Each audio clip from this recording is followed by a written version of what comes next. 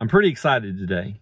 I am excited because I just finished getting the second dose of my COVID-19 vaccine. I'm sitting here in the parking lot of the hospital, having just finished my second dose of the COVID-19 vaccine. I'm excited about that because it means so many things to me and for my family and for our community. I'm glad that my wife has been fully vaccinated, that my father's been fully vaccinated, my brother, and so many people in my family have been fully vaccinated. And that means that we're able to spend a little more time together than we have been able to in a long time. I'm excited that so many from church are being vaccinated, and that means we're going to be able to see each other more often now. I'm excited that our community is going to be able to start opening up more as more and more people are being vaccinated. It's very exciting. It's very exciting, all the potential that can happen from this vaccine. And I wasn't the only one excited either. When I showed up here to get my second dose of this vaccine, there was a pretty long line that I had to wait in. A lot of people were very excited to get the second dose of their vaccine. And it made me think about a time in the book of Acts that people were very excited, urgently getting something that they needed for their survival. In Acts chapter 2, Peter preaches the sermon on the day of Pentecost. And he's teaching people and he's talking to people about this Savior that they had heard about their whole lives. The Savior that they had read about in the Old Testament, the Savior that they had heard from the mouths of the prophets. And they started putting two and two together in this sermon. And they realized that they had killed the Son of God. Peter said, "Let all the house of Israel know for sure that God has made this Jesus whom you crucified, both Lord and Christ."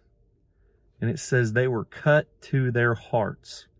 They were cut to their hearts because they realized they crucified the Messiah. This person they were supposed to be looking for, they crucified. And their lives would never be the same. But Peter told, and they cried out, "Men and brethren, what shall we do?"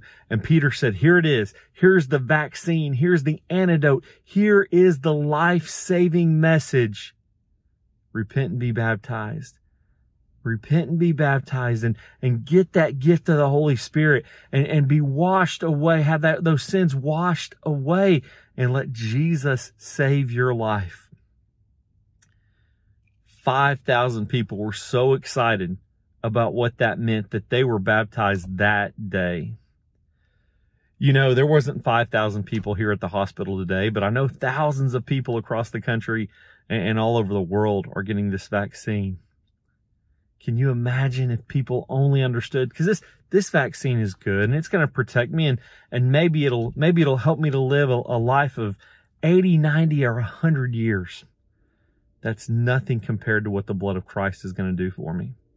If people could get excited about that and urgently seek that like they seek this vaccine, urgently seek that like the people in Acts chapter 2 did, because they understood they cannot live another day without the blood of Christ. If I would have waited a week on this vaccine, it probably would have been okay. I can't wait a single day on my relationship with Christ. If your relationship with Christ is weak, if you need to be baptized, let us know. We want to help you. We want to help you reach that same excitement that those people in Acts chapter 2 had, because you know you can't live without it. We want to help you in any way we can. Let us know. We're here to help. I love you all. Have a great day.